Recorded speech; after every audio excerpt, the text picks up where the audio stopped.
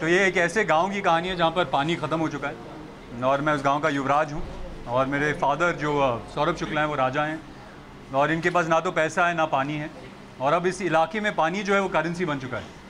तो अगर आपको कुछ ख़रीदना या बेचना है आपको वो पैकेट्स ऑफ पानी के साथ करना पड़ता है।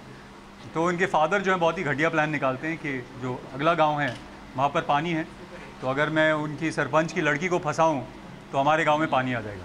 Well it's already here. I mean ये जो कहानी है जब मैंने पढ़ी मुझे लगा कि फ़िक्शनल कहानी है, लेकिन इसमें बहुत कुछ ऐसा है जो माधव की पर्सनल लाइफ से है और जो डायरेक्टर हैं उनकी पर्सनल लाइफ से और जिस इलाके में वो बड़े हुए वहाँ पर एक्चुअली पानी करेंसी था और लोग कुछ भी करने को तैयार थे पानी के लिए।